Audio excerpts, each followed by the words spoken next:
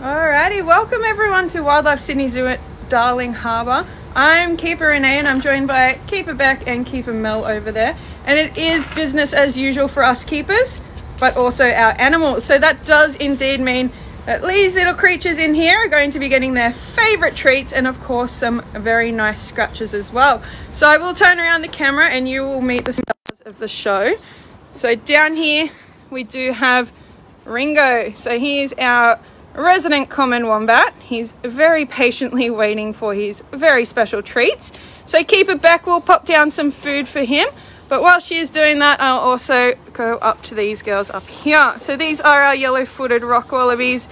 They are also getting their morning tea. So we'll come back down to Ringo. And Beck, do you want to tell us a little bit about Ringo down here? Yeah, sure. So Ringo here, he is a common wombat. Now there's 3 types of wombat in Australia. Basically we have the common wombat, which is what Ringo is, or he's also called the bare-nosed wombat. And we also have the northern hairy-nosed wombat and the southern hairy-nosed wombat. Now basically they're just found in different parts of Australia, and the hairy-nosed and the bare-nosed, as the name suggests, has a little bit of a different nose. Now Ringo here, he is actually a rescue, so he's an orphan from the wild. Now what his story is unfortunately his mum got hit and killed by a car.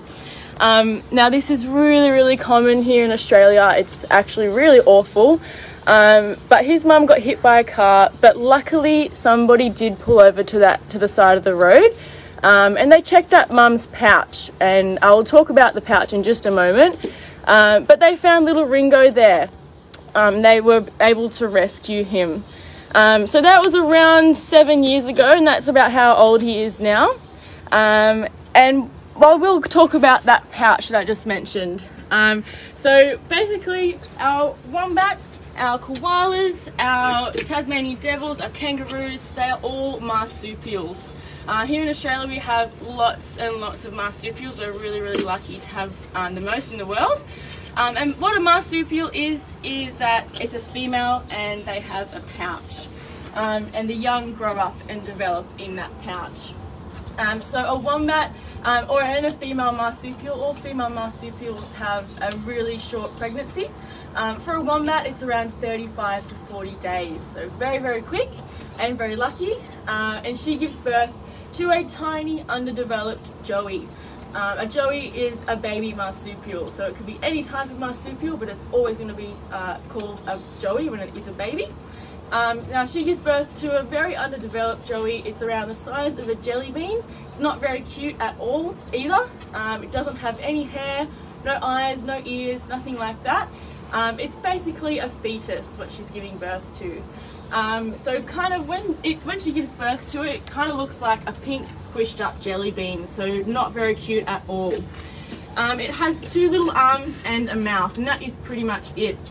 Now somehow when that little joey is born, it knows that it needs to make its way up into that female mum's pouch, which it does so with those 2 little arms that it's born with, and then it will attach itself to one of the mum's teats, where it will stay, and that's where it develops.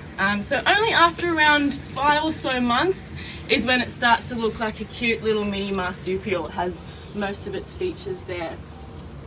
Now Ringo here, our wombats, they are actually really closely related to our koalas. So kind of like kangaroos and wallabies are very similar, wombats and koalas are very similar as well, so they're kind of like cousins. Now we'll talk about their main similarities.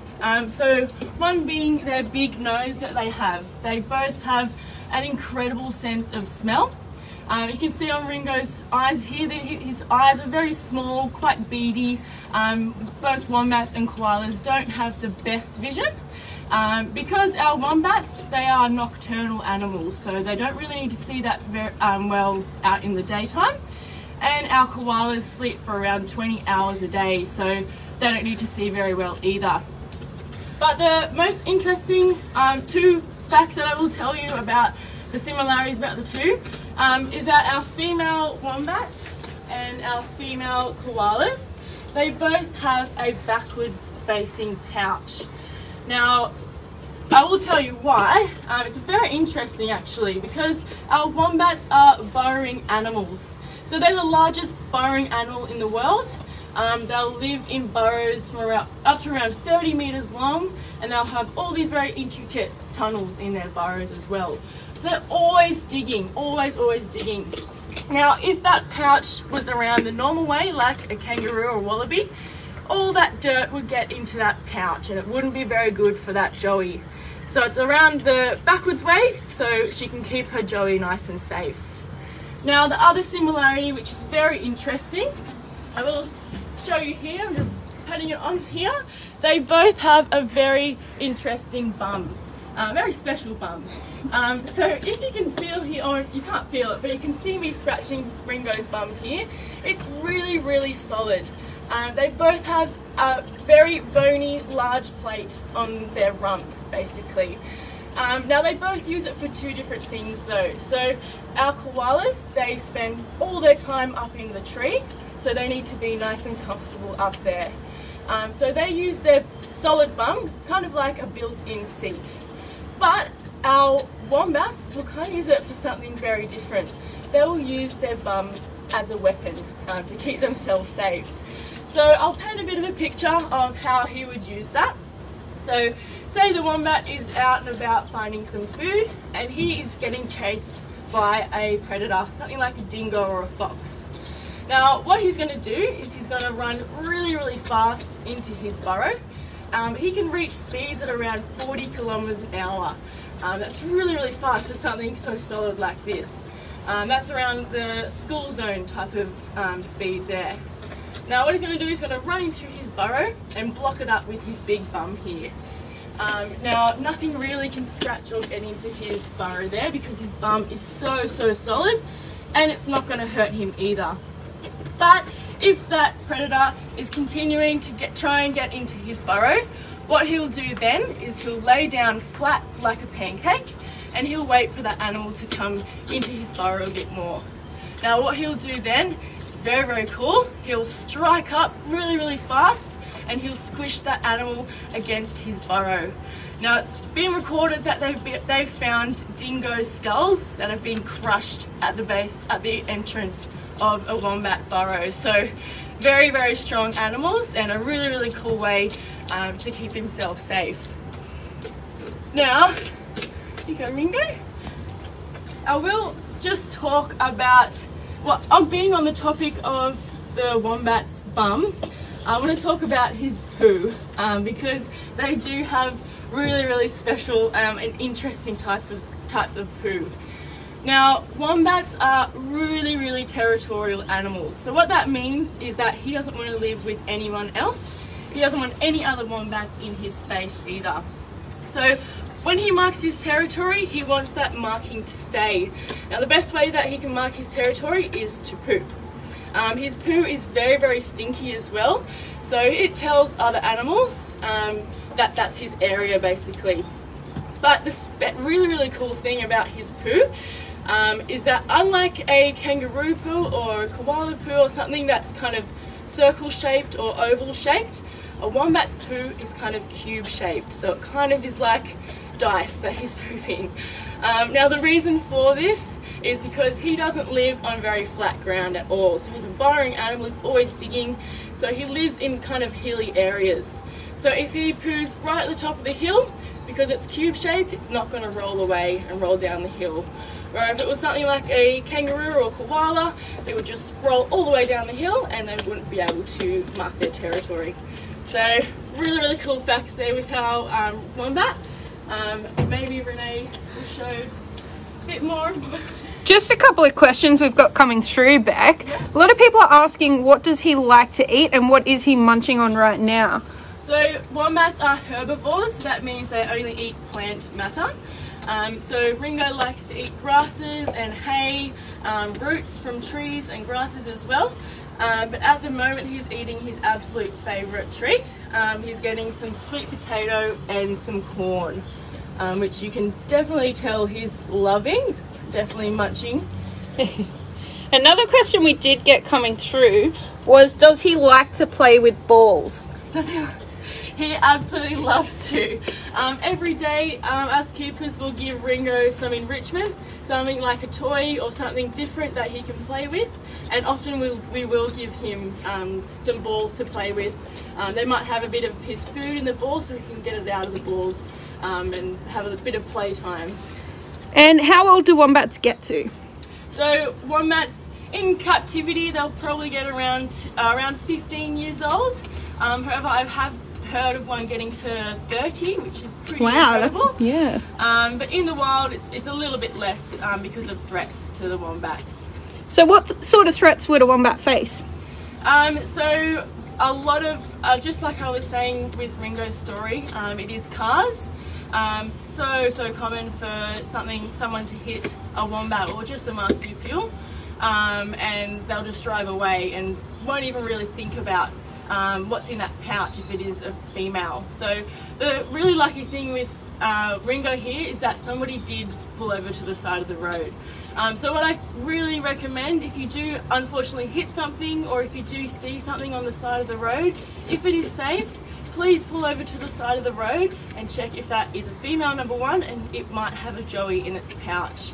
And what you can do there is you can call your local rescue service or your vet, and they'll come and rescue that little joey there. Because it's really, really important that we do these types of things, because we really need to save our species and do the best that we can. And the last question I might ask is, how heavy is Ringo? How heavy is he? Probably, we weighed him around about a few weeks ago and he was about 30 kilograms. Now, that's not even really fully grown. Well, he is fully grown, he's an adult, but I've heard of wombats getting a little bit heavier than that. So he's a very big solid boy at 30 kilograms. Brilliant. Well, thanks for all that info on Ringo, Beck. I will zoom in on him munching away on his breakfast once more. But what I will do is I'll come back up and we're going to go over to Keeper Mel over here. And she's got our beautiful yellow-footed rock wallabies up here. So would you like to tell us a little bit about these girls in here? Sure. So right in front of us we have Millie. Then on my left we have Ella. At the back we have our beautiful Myrtle. So if you guys were in the wild, you probably wouldn't see these guys up this close because they are quite a shy species.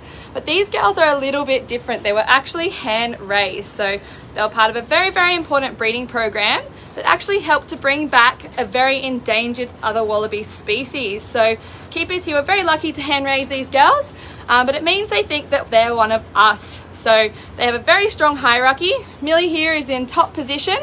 She always goes to that front bowl. Ella will always be on the other side, and Myrtle up the top because she is unfortunately at the bottom of the ranks. And then of course there's us. So we are also at the very, very bottom. And the way they show their hierarchy is through growling or shaking their head, which you might see a little bit. And of course, if you don't get the warning signs, they won't be scared to give us a bit of a bite or a grab. So one of the most common questions I do get is, what is the difference between our wallabies and our kangaroos? So the biggest difference is probably their size. So these guys are actually considered to be quite a large wallaby species. I think the largest, to be honest. When your kangaroos, which you met last week, you can see were quite a bit bigger. So the biggest difference is their size. Then of course, these guys are a perfect example, their colouring. So wallabies generally have a lot more colouring. So you can see these guys have their beautiful white stripes, lovely brown as well, and of course their beautiful striped tail. Other differences are their faces. So wallabies have quite a pointy snout, whereas your kangaroos have quite a box snout. As well as that, their environment can be quite different as well. So if Renee zooms around, this is a pretty typical environment for these wallabies. It's quite dry, it's quite arid, and it's very, very mountainous and rocky as well. So this is what you would see in the wild with these girls, whereas your kangaroos live on big open plains. So of course, they live in different areas, therefore they eat different foods. So these guys would generally eat lots of leaves and branches and bark, and also grasses where available, whereas your kangaroos will be on big open grasslands, so grazing on all that grassland, not as much on branches, which means they're not as good with their hands. You can see here, giving a perfect example, she's very good at grabbing and holding things, whereas your kangaroos are a little bit clumsy with their hands. They'll more lean down to get their food, and they'll graze all day. So that means they're eating throughout quite a long period, not like us having a meal here and there. They'll eat throughout the entire day.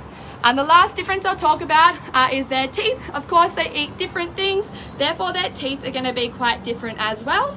These guys have more grinding teeth, whereas your kangaroos need to cut through all that grass, so they are a little bit different. So with these guys, Beck talked a little bit about our marsupials. So same thing, these guys give birth to a very, very underdeveloped joey. It has no back legs, it's pink, it has no fur, its eyes are closed, its ears are closed, and that baby is born after around 30 days. And of course it has to get to that pouch all by itself. So you can see her doing that head shaking there, just giving Renee the, letting her know that she's getting a little bit too close, but now she's settled down. So these girls will give birth to a tiny little joey, and it will actually have to make its way to the pouch all by itself. So what the mum might do is lick a small trail from the birth canal up into her pouch just to guide that joey, and that baby will use its front paws, which are tiny, to crawl all the way up into that pouch, and there it will latch onto her teat and then drink milk until it starts to grow and it's able to come out of the pouch. And then of course when it's big enough, it'll come up what we say at foot, so beside mum. But a little bit different to a lot of animals, these mums will actually hide their little babies in crevices or little nooks in the rocks, go out and find food and water, and then come back because they don't want any nasty predators to get them. So unfortunately these guys are considered vulnerable in the wild.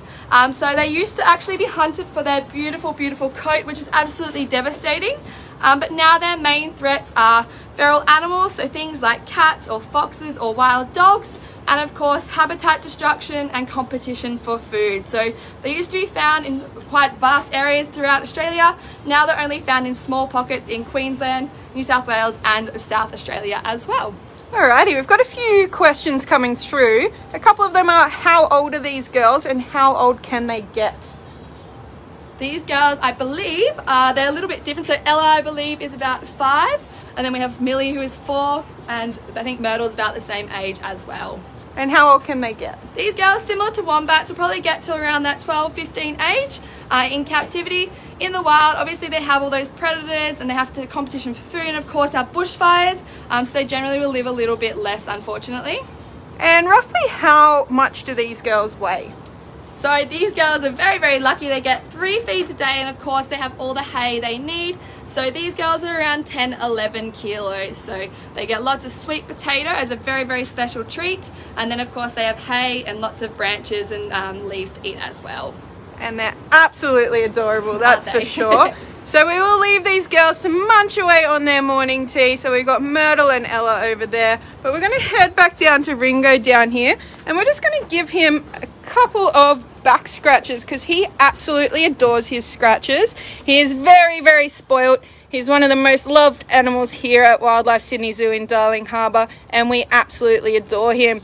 So we will finish up this live stream on big old Ringo here, munching away on his corn and getting some absolutely amazing scratches from Keeper Beck there. But I will just flip the camera back around so we can say goodbye. But that's all from us today. My name's Renee, we got Mel and Beck over there. We've loved having you, but stick around on our Facebook and you will see a few more of our live streams and of course lots of activities for those kids that are at home. But thank you so much and I hope you did enjoy. Bye guys.